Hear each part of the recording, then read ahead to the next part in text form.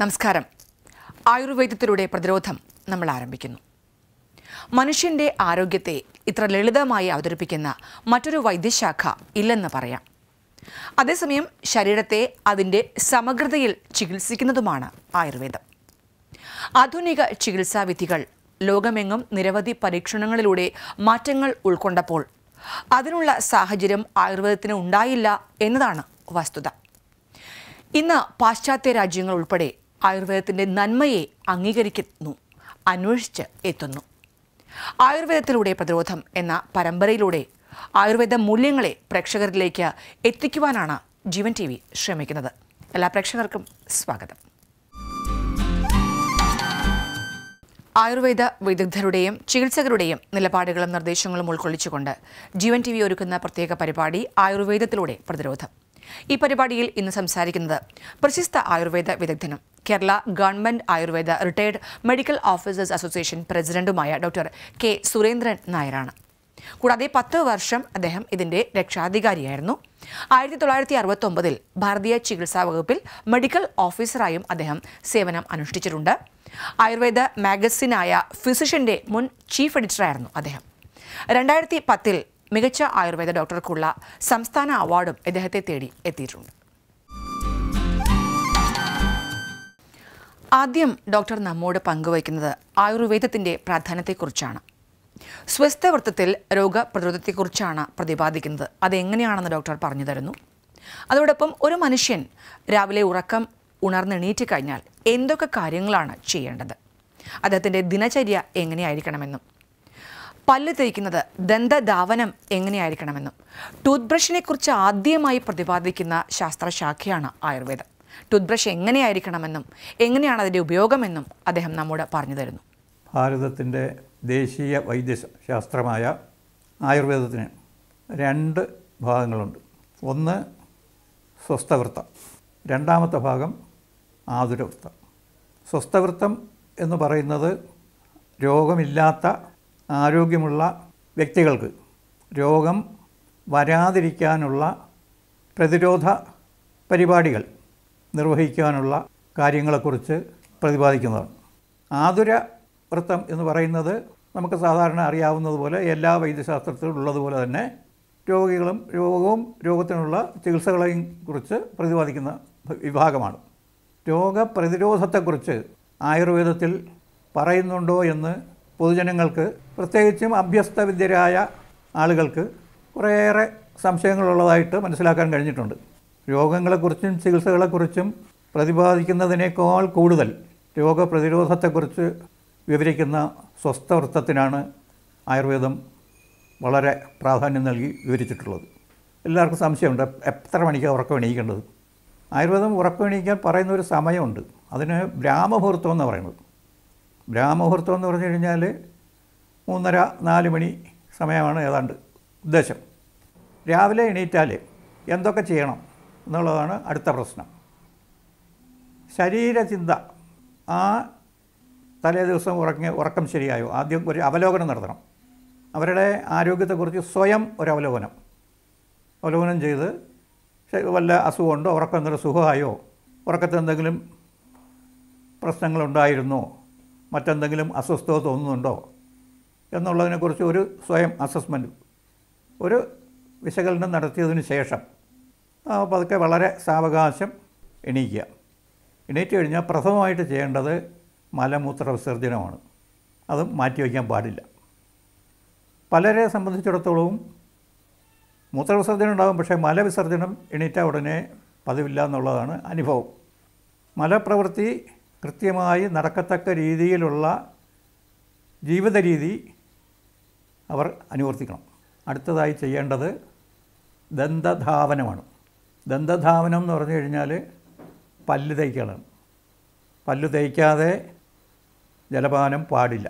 അത് ആയുർവേദം അംഗീകരിച്ചിരിക്കുന്ന കാര്യമാണ്.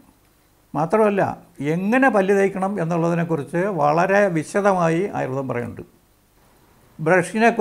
ടൂത്ത് ബ്രഷിനെക്കുറിച്ച് വളരെ ഭംഗിയായി പ്രതിപാദിച്ചിട്ടുള്ളതാണ് ആയുർവേദശാസ്ത്രത്തിൽ. യഥാർത്ഥത്തിൽ ടൂത്ത് ബ്രഷ്, പല്ല് തേയ്ക്കുന്ന ടൂത്ത് ബ്രഷിൻ്റെ പേറ്റൻറ്റ് അത് ഇന്ത്യയ്ക്കും ആയുർവേദത്തിനും അവകാശപ്പെട്ടതാണ്. കാരണം ബ്രഷ് എന്ന സങ്കല്പം ലോകത്ത് ഉണ്ടാകുന്നതിന് എത്രയോ 1000 വർഷങ്ങൾക്ക് മുമ്പാണ് ബ്രഷിനെക്കുറിച്ച് വളരെ വിശദമായിട്ട് പ്രതിപാദിക്കുന്നുണ്ട് ആയുർവേദത്തിൽ. ബ്രഷ് എങ്ങനെ ഉണ്ടാക്കണം, എന്തായിരിക്കണം, അതായത് കനീന്യഗ്രസമസ്തുവൽ എന്ന് പറഞ്ഞാൽ ഈ ചെറുവിരലിൻ്റെ ഘനത്തിലുള്ള കടു തിക്ത ഊഷണ രസങ്ങളുള്ള ചെടികളുടെ കമ്പ് എടുത്ത് അത് 12 അങ്കുലം നീളത്തിൽ, ശരിക്കും പറഞ്ഞാൽ ഇന്നത്തെ ബ്രഷൊക്കെ ആ ലെവലിലാണ്. ഇപ്പോഴും ഒരു വ്യത്യാസം വന്നിട്ടില്ല. എന്നിട്ട് അതിൻ്റെ ബ്രഷ് എങ്ങനെയുണ്ടാകും? ഈ 12 അങ്കുലം നീളമുള്ള കമ്പ് അത് നല്ലവണ്ണം ചതയ്ക്കണം. അതിൻ്റെ അറ്റം നല്ലവണ്ണം ചതയ്ക്കണം. പഞ്ഞി പോലെ ചതയ്ക്കാനാണ് പറയുന്നത്.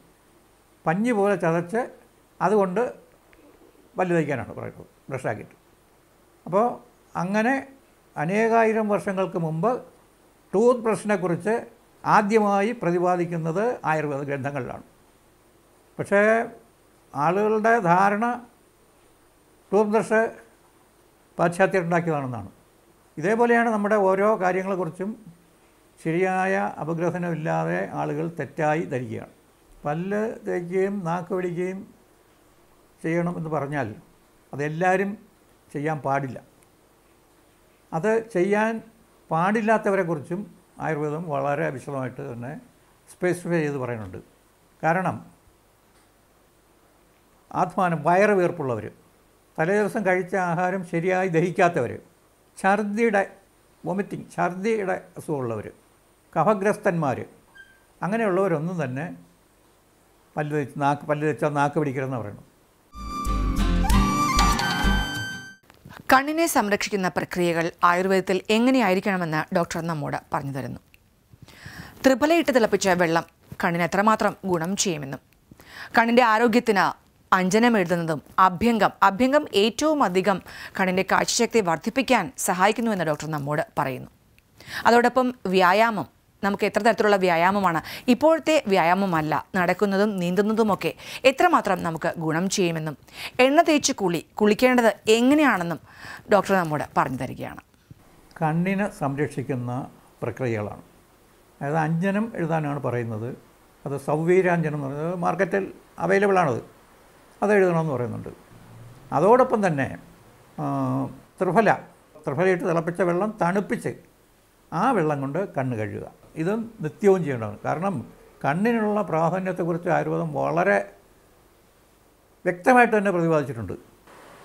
അഞ്ജനമൊക്കെ എഴുതി കഴിഞ്ഞാൽ അടുത്ത് ചെയ്യേണ്ടത് അഭ്യംഗമാണ്. അഭ്യംഗം എന്ന് പറഞ്ഞാൽ എണ്ണ തേക്കുക എന്നുള്ളതാണ്. അഭ്യംഗം നിത്യവും ചെയ്യാനാണ് പറയുന്നത്. തലയിലും ചെവിയിലും പാദത്തിലും നിത്യവും അഭ്യംഗം ചെയ്യാനാണ് വിധിച്ചിരിക്കുന്നത്. അതെന്തിനാണ് ഇത് ചെയ്യുന്നത്? ഇത് ചെയ്യേണ്ട വല്ല കാര്യമുണ്ടോ? ഉണ്ടെന്നുള്ളത് വളരെ വ്യക്തമായിട്ട് രേഖപ്പെടുത്തിയിട്ടുണ്ട്. എന്താണ്? കണ്ണിൻ്റെ കാഴ്ചശക്തി, വളരെ സൂക്ഷ്മമായ കാഴ്ചശക്തി ലഭിക്കാൻ അഭ്യംഗം വളരെ അത്യുത്തമമാണ്. ശരീരത്തിന് പുഷ്ടി ഉണ്ടാകാൻ അഭ്യംഗം അത്യന്താപേക്ഷിതമാണ്. ചെറിയ കുട്ടികളായിരിക്കുമ്പോൾ തന്നെ കണ്ണട ഉപയോഗിക്കേണ്ടി വരുന്നുണ്ട്. അതുമാത്രമല്ല, ചെറുപ്രായത്തിൽ തന്നെ നര, ഇതും ശരിക്ക് ശാസ്ത്രീയമായി അപഗ്രഥിച്ചാൽ ശരിയായ രീതിയിൽ തലയിൽ എണ്ണ തേച്ച് കുളിക്കാത്തതുകൊണ്ടാണെന്നാണ് നമുക്ക് മനസ്സിലാക്കാൻ കഴിയുന്നത്. വ്യായാമം അത് നിത്യ ജീവിതത്തിൻ്റെ അവിഭാജ്യ ഘടകമാണ്. ഇപ്പോൾ ഈ ഫാഷനായി ചെയ്യുന്ന വ്യായാമത്തെക്കുറിച്ചല്ല ഞാൻ പറയണത്. വ്യായാമം ചെയ്യുന്നതുകൊണ്ട് ഗുണവുമുണ്ട് ദോഷവുമുണ്ട്. പ്രത്യേകിച്ച് ഇന്നത്തെ സമൂഹത്തിൽ ഇന്ന് കാണുന്ന വ്യായാമം ഗുണത്തേക്കാൾ ദോഷമല്ലേ ചെയ്യുന്നതെന്നാണ് എനിക്ക് തോന്നാറുള്ളത്. കാരണം വ്യായാമം എങ്ങനെ ചെയ്യണമെന്ന് ആയുർവേദത്തിൽ വളരെ വ്യക്തമായിട്ട് പറയുന്നുണ്ട്. അർത്ഥശക്തിയ എന്ന് പറഞ്ഞു കഴിഞ്ഞാൽ ഒരാളിൻ്റെ എത്ര കഴിവുണ്ട്, ശക്തിയുണ്ടോ അതിൻ്റെ പകുതി അളവ് വരെയുള്ള വ്യായാമമേ പാടുള്ളൂ. അതുകൊണ്ട് വ്യായാമം എന്ന് പറഞ്ഞു കഴിഞ്ഞാൽ എല്ലാ പ്രായക്കാർക്കും നിരുപദ്രവമായി ചെയ്യാവുന്ന, ഗുണകരമായ രീതിയിൽ ചെയ്യാവുന്ന വ്യായാമമാണ് നടപ്പ്. പിന്നെയും നിത്യവും ചെയ്യാവുന്ന ഒരു വ്യായാമമാണ് നീന്തൽ. നീന്താൻ സൗകര്യമുള്ള ആൾക്കാർ നീന്തൽ ശീലിക്കുകയും അത് പതിവായി ചെയ്യുകയും ചെയ്യുന്നത് നല്ലതാണ്. തലേ ദിവസം കഴിച്ച ഭക്ഷണം ശരിയായ രീതിയിൽ ദഹിച്ച് മലശോധന ഉണ്ടായതിന് ശേഷമേ വ്യായാമം ചെയ്യാവൂ. ശരിയായ രീതിയിൽ കൃത്യമായി വ്യായാമം ചെയ്താൽ ശരീരത്തിന് ലാഘവത്വം ഉണ്ടാവും, അംഗങ്ങൾക്ക് ദൃഢതയുണ്ടാവും, വ്യക്തിഭാവം ഉണ്ടാവും, ആരോഗ്യം സംരക്ഷിക്കപ്പെടും. അതുകൊണ്ടാണ് വ്യായാമം കൃത്യമായി ചെയ്യണം എന്ന് പറയുന്നത്. എങ്ങനെ കുളിക്കണം? പച്ചവെള്ളത്തിലാണോ ചൂടുവെള്ളത്തിലാണോ? എന്നാൽ ആയുർവേദം വിധിക്കുന്നത് 2 പച്ചവെള്ളത്തിലും ചൂടുവെള്ളത്തിലും കൂടെ കുളിക്കാനാണ്. അതെങ്ങനെയാണെന്ന് ചോദിക്കാം. തലയിൽ പച്ചവെള്ളം ഒഴിക്കുക, തലയിൽ പച്ചവെള്ളം ഒഴിച്ച് കുളിക്കുക, കഴുത്തിന് കീഴ്പോട്ട് ചൂടുവെള്ളം ഒഴിച്ച് കുളിക്കാനാണ് പറയുന്നത്. അതാണ് ശരിയായിട്ടുള്ള ശാസ്ത്രീയമായ കുളി. എല്ലാവരും കുളിക്കാൻ വിധിക്കുന്നില്ല. അർദ്ധിത രോഗി, ഈ ഫേഷ്യൽ പാരാലിസിസ് എന്ന് പറഞ്ഞാൽ ഈ വക്രം കോടിപ്പോകുന്ന കേസുണ്ട്, രോഗമുണ്ട്. അത് വന്നാൽ കുളിക്കാൻ പാടില്ല. അത് ഭേദമാവുന്നത് ശേഷമേ കുളിക്കാവൂ. പക്ഷേ അതിൽ അഭ്യംഗം തലയിൽ എണ്ണ വയ്ക്കാം, പക്ഷേ കുളിക്കാൻ പാടില്ല, തലയിൽ വെള്ളം ഒഴിക്കാൻ പാടില്ല. അത് അനുഭവത്തിലും അക്ഷരാർത്ഥത്തിൽ കണ്ടുവരുന്നത് ശരിയാണ്. പിന്നെ അതേപോലെ തന്നെയാണ് നേത്രത്തിന് രോഗമുള്ളവർ, കണ്ണിന് രോഗമുള്ളവരും കുളിക്കാൻ പാടില്ല, തലയിൽ വെള്ളം ഒഴിച്ച് കുളിക്കരുത്. അതേപോലെ തന്നെ അതിസാരം, വയറിളായി പോകുന്നവർ അതെ വയറിളക്കാൻ മരുന്ന് കഴിച്ചിരിക്കുന്നവരും കുളിക്കാൻ പാടില്ല. അന്ന് ആഹാരം തന്നെയാണ് ഔഷധം എന്ന് ഡോക്ടർ നമ്മെ ഓർമ്മപ്പെടുത്തുകയാണ്. നമ്മുടെ തനത് ഭക്ഷണങ്ങൾ, നമ്മുടെ കേരളീയ ഭക്ഷണങ്ങൾ പ്രത്യേകിച്ച് നമ്മുടെ ആഹാരത്തിൽ ഉൾപ്പെടുത്തേണ്ടത് അത്യാവശ്യമാണെന്ന് ഡോക്ടർ നമ്മോട് പറഞ്ഞു തരുന്നു. കൂടാതെ തവിടുള്ള അരി അതിൻ്റെ ഭക്ഷണം കഴിക്കേണ്ടതാണെന്നും പഴവർഗ്ഗങ്ങൾ കൂടുതലായും ഭക്ഷണത്തിൽ ഉൾപ്പെടുത്തണമെന്നും പച്ചക്കറികളും ഇലക്കറികളും ഉൾപ്പെടുത്തണമെന്നും ഡോക്ടർ പറയുകയാണ്. ആയുർവേദം പറയുന്ന ആഹാരം തന്നെയാണ് ഔഷധം എന്നുള്ളത്. ആഹാരത്തിൻ്റെ അമിതമായ ഉപയോഗം ഇന്നിപ്പോൾ പല രോഗങ്ങൾക്കും കാരണമായിട്ടുണ്ട്. ജീവിതശൈലി രോഗങ്ങൾ എന്ന് പറയുന്ന രക്താതിസമ്മർദ്ദത്തിനും ഹൃദ്രോഗത്തിനും രക്തത്തിൽ കൊഴുപ്പ് വർദ്ധിക്കുന്നതിനും ഇതെല്ലാം കൂടി ചേർന്ന് സ്ട്രോക്ക് ഉൾപ്പെടെയുള്ള അതിസങ്കീർണമായിട്ടുള്ള രോഗങ്ങൾക്ക് ഒരു പ്രധാന കാരണം ആഹാരത്തിലെ ക്രമക്കേടാണ്. ഇന്നിപ്പോൾ കേരളീയരുടെ ദേശീയ ഭക്ഷണം എന്താണെന്ന് ചോദിച്ചാൽ, കേരളീയരുടെ ദേശീയ ഭക്ഷണം, ഞാൻ അണ്ടർലൈൻ ചെയ്ത് പറയുന്നത് കേരളീയരുടെ ദേശീയ ഭക്ഷണം എന്താണെന്ന് ചോദിച്ചു കഴിഞ്ഞാൽ അത് പൊറോട്ടയും പോത്തിറച്ചിയാണ്. ഇത് രണ്ടും കൂടി ചേരുമ്പോൾ ഇത്രയും അപകടകാരിയായ ഒരു ഭക്ഷണം വേറെയില്ല. പ്രാതലിന് നമ്മുടെ പരമ്പരാഗതമായ ഇഡ്ഡലി, ദോശ, വെള്ളയപ്പം, പുട്ടും കടലയും അല്ലെങ്കിൽ പുട്ടും ചെറുപയറും പപ്പടവും, ഇഡ്ഡലി, സാമ്പാർ, ഇതെല്ലാം വളരെ മാതൃകാപരമായിട്ടുള്ള ഗുണപ്രദമായിട്ടുള്ള ഭക്ഷണമാണ്. രാവിലത്തെ ഭക്ഷണം നന്നായിട്ട് കഴിക്കണമെന്നാണ് ആയുർവേദം വിധിക്കുന്നത്. ആഹാരം ഹിതവും മിതവുമായിരിക്കണം. അത് അടിവരയിട്ട് മനസ്സിലാക്കേണ്ട കാര്യമാണ്. അമിതമായി ആഹാരം കഴിച്ചാൽ അത് ഗുണത്തിന് പകരം ദോഷം മാത്രമേ ചെയ്യുള്ളൂ. എപ്പോൾ ഭക്ഷണം കഴിക്കണം എന്ന് ചോദിച്ചാൽ അതിന് വ്യക്തമായ ഉത്തരം വിശക്കുമ്പോൾ ഭക്ഷണം കഴിക്കണമെന്നാണ്. അതായത് ഒരു നേരം ഭക്ഷണം കഴിച്ചു കഴിഞ്ഞാൽ അത് നന്നായി ദഹിച്ച് കഴിഞ്ഞതിന് ശേഷം മാത്രമേ അടുത്ത ഭക്ഷണം കഴിക്കാൻ പാടുള്ളൂ.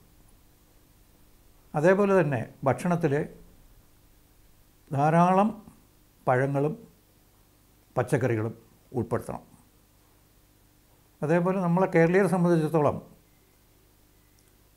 തവിടുള്ള അരിയുടെ ചോറ് ആണ് ആരോഗ്യകരമായിട്ടുള്ളത്. ഇനി തവിടുള്ള അരി കിട്ടാൻ സാധ്യതയില്ല എന്നുണ്ടെങ്കിൽ അതിനൊരു ചെറിയ കുറുക്ക് വഴി പറഞ്ഞുതരാം. അരി നമ്മൾ അടുപ്പത്തിടുമ്പോൾ അതിൻ്റെ കൂടെ കുറച്ച് തവിടും കൂടെ ഇട്ട് ചോറ് വേവിക്കുക. വേവിച്ച് കഴിഞ്ഞ് വറുത്തെടുക്കുമ്പോൾ ഈ തവിടിൻ്റെ അംശം കൂടി അതിൻ്റെ എസൻസ് കൂടി ഈ ചോറിലേക്ക് അബ്സോർവ് ചെയ്ത് വരും. അപ്പോൾ ശരിക്കും പറഞ്ഞാൽ തവിടുള്ള അരി കൊണ്ടുള്ള ചോറ് കഴിക്കുന്ന ഫലം നമുക്ക് കിട്ടും. പിന്നെ പഴങ്ങളെന്ന് വെച്ചാൽ വിദേശ പഴങ്ങളൊന്നും ആവശ്യമില്ല ശരിക്കും പറഞ്ഞാൽ. കാരണം നമ്മുടെ നാട്ടിൽ നമ്മുടെ പരിസരത്ത് കിട്ടുന്ന പഴങ്ങളാണ് ഏറ്റവും അഭികാമ്യവും ഗുണവർദ്ധനയുള്ളത് നമ്മളെ സംബന്ധിച്ചിടത്തോളം. ചെറിയ കുട്ടികൾക്ക് അല്പം ദഹനക്കേടോ അജീർണമോ ചെറിയ വയറിളക്കമോ എന്തെങ്കിലും ഉണ്ടെങ്കിൽ, ചെറിയ നീർവീഴ്ചയോ ഉണ്ടെങ്കിൽ പഴം വളരെ അപകടകാരിയാണ്. ചെറുപഴങ്ങളെല്ലാം തന്നെ. അതോടൊപ്പം മുന്തിരിങ്ങയും അപകടകാരിയാണ് ആ സ്റ്റേജിൽ. അതേസമയത്ത് ആ അവസ്ഥയിലും നേന്ത്രപ്പഴം പുഴുങ്ങി അല്ലെങ്കിൽ ചുട്ട് കൊടുത്താൽ ആ കുഴപ്പമുണ്ടാവില്ല. ഇനി തൈരിനെ കുറിച്ചാണ് ഡോക്ടർ നമ്മോട് പറയുന്നത്. തൈരിന് എത്രമാത്രം നിയന്ത്രണമാണ് ആയുർവേദം കൽപ്പിക്കുന്നത് എന്ന് ഡോക്ടർ നമ്മോട് പറയുന്നു. തൈര് ഉപയോഗിച്ചുള്ള വസ്തുക്കൾ രാത്രി കഴിക്കുന്നത് ഒഴിവാക്കണമെന്നും, തൈര് എന്നും കഴിക്കുന്നത് ഒഴിവാക്കണമെന്നും, തൈര് ചൂടുള്ള സമയത്ത് കഴിക്കുന്നത് ഒഴിവാക്കണമെന്നും, വേനൽക്കാലത്ത് തൈര് കഴിക്കാൻ പാടില്ല എന്നും, ദിവസവും കഴിക്കാൻ പാടില്ല, മാംസാദികളുടെ കൂടെ തൈര് ഒഴിവാക്കണമെന്നും ഡോക്ടർ പറയുകയാണ്. അതുമൂലം തൈര് കഴിക്കുന്നത് മൂലം ധാരാളം അസുഖങ്ങൾ, തൊലിപ്പുറത്തുള്ള അസുഖങ്ങൾ, സോറിയാസിസ് പോലുള്ള അസുഖങ്ങൾ വരാൻ കാരണമാകുമെന്നും, അതേസമയം മോരിനുള്ള പ്രാധാന്യവും, മോര്, തക്രം എത്രമാത്രം ആയുർവേദം പ്രോത്സാഹിപ്പിക്കുന്നു, അതോടൊപ്പം തൈര് എത്രമാത്രം നിയന്ത്രിക്കുന്നു എന്നും ഡോക്ടർ നമ്മോട് പറഞ്ഞു തരുന്നു. ആഹാരത്തിൻ്റെ കാര്യത്തിൽ തൈരിന് ഏർപ്പെടുത്തിയിട്ടുള്ള നിയന്ത്രണങ്ങൾ മറ്റ് ഒരു ഭക്ഷണത്തിനും ആയുർവേദം ഏർപ്പെടുത്തിയിട്ടില്ല. തൈര് നിത്യവും കഴിക്കരുത്, തൈര് രാത്രി കഴിക്കരുത്,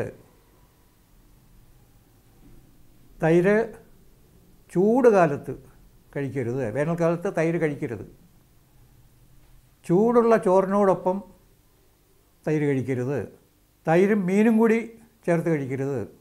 അപ്പോൾ ഇങ്ങനെ, അതേപോലെ തന്നെ ഈ നെല്ലിക്ക കൂടാതെ, നെല്ലിക്ക പിക്കിളായാലും മതി, നെല്ലിക്ക കൂടാതെ തൈര് കഴിക്കരുത്. ചെറുപയറിൻ്റെ ചാറ്, യൂഷം എന്ന് ആയുർവേദത്തിൽ പറയും, ചെറുപയറിൻ്റെ ചാറ് കൂടാതെ തൈര് കഴിക്കരുത്. ഇത് വെറുതെ പറയുന്നതല്ല, ഇതൊക്കെ വളരെ നിരന്തരമായ നിരീക്ഷണ ഗവേഷണങ്ങളുടെ അടിസ്ഥാനത്തിൽ ആർജിച്ച വിജ്ഞാനത്തിൻ്റെ അടിസ്ഥാനത്തിൽ രേഖപ്പെടുത്തിയിരിക്കുന്നതാണ്.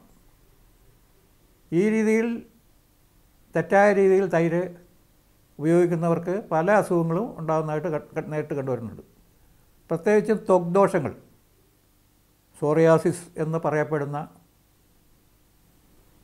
ത്വക്ക് രോഗം ഉൾപ്പെടെ ഉണ്ടാകാനുള്ള ഒരു കാരണം ഈ തൈരിൻ്റെ ക്രമവിരുദ്ധമായ ഉപയോഗം കാരണമാണ്. തൈര് വളരെ സൂക്ഷിച്ച് ഉപയോഗിക്കേണ്ട ഒരു ഭക്ഷണമാണ്, ആഹാര പദാർത്ഥമാണ്. എന്നാൽ മോരങ്ങനെയല്ല. മോര് നിത്യവും ഉപയോഗിക്കാവുന്ന സാധനമാണ്. തൈരിന് ഗുണവും ദോഷങ്ങളുമുണ്ട്, മോരിനതില്ല. മോരിന് ഗുണം മാത്രമേ ഉള്ളൂ. മോര് നിത്യവും ഉപയോഗിക്കാം. പക്ഷേ ഈ മോരെന്ന് പറയുമ്പോൾ ഒരു കാര്യമുണ്ട്. ഈ ആയുർവേദം പറയണ മോര് ഇന്ന് ഈ തൈരിൽ വെള്ളം ചേർത്ത് എടുക്കുന്നതല്ല മോര്. ശരിക്ക് പാല് 4 ഇരട്ടി വെള്ളം ചേർത്ത് കാച്ചണം. 4 ഇരട്ടി വെള്ളം ചേർത്ത് നല്ലപോലെ തിളപ്പിക്കണം. കാച്ചണത് നല്ലപോലെ തിളയ്ക്കണം. പാല് തിളച്ചതിന് ശേഷം അത് തണുത്തിട്ട് ഉറയൊഴിച്ച് വെച്ചിട്ട് അതിൽ നിന്ന് കടഞ്ഞ് വെണ്ണ മാറ്റിയെടുക്കുന്നതുമാണ് മോര്. ആണ് തക്രം എന്ന് പറയും. ആയുർവേദത്തിൽ പറയുന്ന പേര് തക്രം എന്നാണ്. അപ്പോൾ അത് ഉപയോഗിക്കാവുന്നതാണ്. അതിൻ്റെ ഉപയോഗം, മോരിൻ്റെ ഉപയോഗം പ്രോത്സാഹിപ്പിക്കുകയും തൈരിൻ്റെ ഉപയോഗം നിയന്ത്രിക്കുകയും ചെയ്യണം. തൈര് വേണ്ടെന്നല്ല, തൈര് നിയന്ത്രിക്കണം. തൈരിൻ്റെ ഉപയോഗം നിയന്ത്രിച്ചില്ലെങ്കിൽ അത് ഗുണത്തിന് പകരം ദോഷം ചെയ്യും. ഇനി ഡോക്ടർ നമ്മോട് പങ്കുവയ്ക്കുന്നത് നമ്മുടെ ആഹാര ക്രമത്തെക്കുറിച്ചാണ്, ആഹാര രീതിയെക്കുറിച്ചാണ്. അത്താഴം അത്തിപ്പഴത്തോളം എന്നാണ്. അത്താഴം കഴിഞ്ഞ് അരക്കാതം നടക്കണം എന്നും ആയുർവേദം നിഷ്കർഷിക്കുന്നു. ആയുർവേദം നിഷ്കർഷിക്കുന്ന ഈ ഒരു വൈദ്യശാസ്ത്ര ശാഖ അനുശാസിക്കുന്ന രീതിയിലൂടെ മുന്നോട്ട് പോയാൽ 95% രോഗങ്ങൾക്കും നിയന്ത്രണമുണ്ടാകുമെന്നും നമ്മുടെ ആരോഗ്യത്തെ സംരക്ഷിക്കാൻ സാധിക്കുമെന്നും ആയുർവേദ രംഗത്തെ വിദഗ്ധർ അഭിപ്രായപ്പെടുകയാണ്. അതോടൊപ്പം തന്നെ കോവിഡിനെ നിയന്ത്രിക്കാൻ ഇല്ലാതാക്കാൻ ആയുർവേദത്തിന് സാധിക്കുമെന്നും അതിനുള്ള ഔഷധങ്ങൾ, ഗുളികകൾ, കഷായങ്ങൾ ആയുർവേദത്തിലുണ്ടെന്നും പക്ഷേ ഇൻഫ്രാസ്ട്രക്ചർ ഇല്ലാത്തതാണ് ആയുർവേദത്തെ പ്രോത്സാഹിപ്പിക്കാനോ അതിനുള്ള ഇൻഫ്രാസ്ട്രക്ചർ ഇല്ലാത്തത് ആയുർവേദത്തിന് വളരെയധികം ദോഷം ചെയ്തിട്ടുണ്ടെന്നും WHO പോലുള്ള സംഘടനകൾ, ലോകാരോഗ്യ സംഘടനകൾ ആയുർവേദത്തെ അംഗീകരിക്കണമെന്നും ഡോക്ടർ പറയുകയാണ്. രാവിലെ പ്രാതൽ സാമാന്യം നന്നായിട്ട് വിശപ്പിനനുസരിച്ച് കഴിക്കാം, അവരുടെ ആരോഗ്യസ്ഥിതി അനുസരിച്ച്, അഗ്നിദീപ്തി അനുസരിച്ച് കഴിക്കാം. പക്ഷേ ഉച്ചയ്ക്കും ഏതാണ്ട് മിതമായ രീതിയിൽ കഴിക്കാം. പക്ഷേ രാത്രിയിലത്തെ ഭക്ഷണത്തിൻ്റെ കാര്യമാണ് പ്രശ്നം. രാത്രിയിലത്തെ ഭക്ഷണം, അത്താഴം എന്നാണ് പറയുന്നത്. അതിന് ആയുർവേദത്തിലുള്ള പ്രമാണം എന്താ വെച്ച് കഴിഞ്ഞാൽ അത്താഴം അത്തിപ്പഴത്തിന് സമമെന്നാണ്. അത്തിപ്പഴം കണ്ടിട്ടില്ലേ? ചക്കപ്പഴത്തിൻ്റെ അത്ര ഉണ്ടാവുമോ? ചെറിയ പഴമില്ലേ, അത്തിപ്പഴം എന്ന് പറഞ്ഞാൽ അത്തിപ്പഴത്തിൻ്റെ അളവിലെ ആഹാരം അത്താഴം കഴിക്കാവുന്നതാണ്. രാത്രി ഭക്ഷണം കഴിച്ചു കഴിഞ്ഞാൽ ഏറ്റവും ചുരുങ്ങിയത് 2 മണിക്കൂർ കഴിഞ്ഞിട്ട് ശേഷമേ ഉറങ്ങാൻ കിടക്കാവൂ. പണ്ടുള്ള പ്രമാണം തന്നെ അത്താഴം കഴിഞ്ഞാൽ അരക്കാതം നടക്കണമെന്നാണ്. അത്താഴം കഴിഞ്ഞിട്ട് അരക്കാതം നടന്നിട്ട് ചെയ്യാവുന്നതാണ്. ഇപ്പോൾ അങ്ങനെയല്ല. അത്താഴം കഴിഞ്ഞാൽ ഉടനെ TV-യുടെ മുമ്പിലിരിക്കും, അല്ലെങ്കിൽ മൊബൈൽ ഫോണിൻ്റെ അടുത്തിരിക്കും, ഉറക്കം വരുമ്പം കിടക്കും. അപ്പോൾ ഈ രീതി, ആഹാരത്തിൻ്റെ കാര്യത്തിൽ ഈ രീതി അത് ശ്രമിച്ചാൽ അനുവർത്തിക്കാവുന്ന കാര്യമേ ഉള്ളൂ ഇതൊക്കെ. പക്ഷെ അതിൻ്റെ കാര്യം എന്താണെന്ന് മനസ്സിലാക്കിയിട്ട് അത് ചെയ്യാൻ ശ്രമിച്ചാൽ 99% വ്യക്തികൾക്കും ഈ ആയുർവേദത്തിൻ്റെ ഈ നിർദ്ദേശങ്ങൾ അനുസരിക്കാനും അവരുടെ ആരോഗ്യം സംരക്ഷിക്കാനും കഴിയുമെന്നാണ് എൻ്റെ വിശ്വാസം. സാധാരണ കോവിഡിന് പറയുന്ന ആദ്യത്തെ ലക്ഷണങ്ങളുള്ള ആളുകളെ ചികിത്സിക്കാൻ പറ്റിയ ധാരാളം ഔഷധങ്ങൾ ആയുർവേദത്തിലുണ്ട്. പഥ്യ കുസ്തുംബരാതി എന്ന് പറഞ്ഞ കഫവാത ജ്വരത്തിന് സർവ്വസാധാരണമായി ഉപയോഗിച്ചുകൊണ്ടിരിക്കുന്ന ഒരു കഷായമുണ്ട്. മഹാസുദർശനം കഷായമുണ്ട്. വെട്ടുമാറൻ ഗുളികയുണ്ട്. ഇന്ദുകാന്തം സർവ്വസമ്മതമായി അംഗീകരിക്കപ്പെട്ടിട്ടുള്ളതാണ്. അപ്പോൾ ഇങ്ങനെ, പക്ഷേ ഇത് നമുക്ക് ചികിത്സിക്കാനൊക്കില്ല. ഇതറിയാമെങ്കിലും ചികിത്സിക്കാനൊക്കില്ല. ചികിത്സിക്കാനുള്ള സംവിധാനം നമുക്കില്ല, ഇൻഫ്രാസ്ട്രക്ചർ ഇല്ല. കാരണം രോഗിക്ക് വെൻറ്റിലേറ്ററിൽ പ്രവേശിപ്പിക്കേണ്ട ഒരു സ്ഥിതി വന്നാൽ വെൻറ്റിലേറ്ററിനെ കുറിച്ച് ആയുർവേദക്കാർക്ക് അറിയില്ല. ആയുർവേദക്കാരെ അത് പഠിപ്പിച്ചിട്ടില്ല എന്ന് മാത്രമല്ല, ആയുർവേദക്കാരെ പഠിക്കാൻ സമ്മതിക്കുകയില്ല. ആയുർവേദക്കാരെ ശസ്ത്രക്രിയ പോലും ചെയ്യാൻ പറ്റില്ല എന്നല്ലേ പറഞ്ഞു. ഫാദർ ഓഫ് സർജറി എന്ന് പറയുന്നത് സുശ്രുതൻ എന്ന് പറയുന്ന ആയുർവേദ ആചാര്യനാണ്. അത് ലോകം അംഗീകരിച്ചിട്ടുള്ളതാണ്.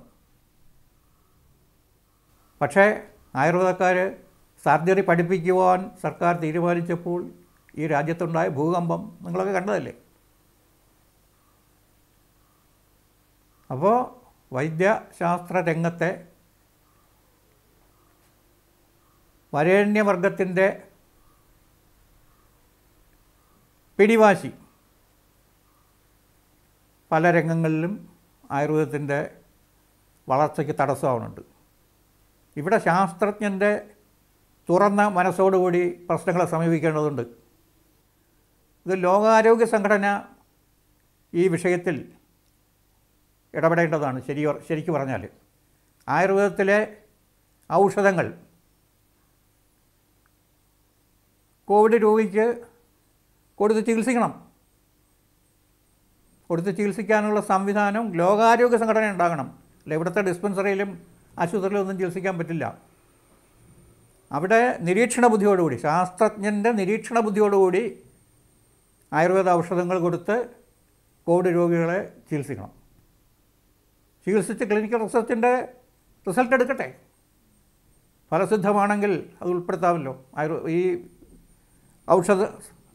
ഔഷധങ്ങൾ ഫലസിദ്ധമാണെങ്കിൽ അത് അംഗീകരിച്ചാൽ എന്താ?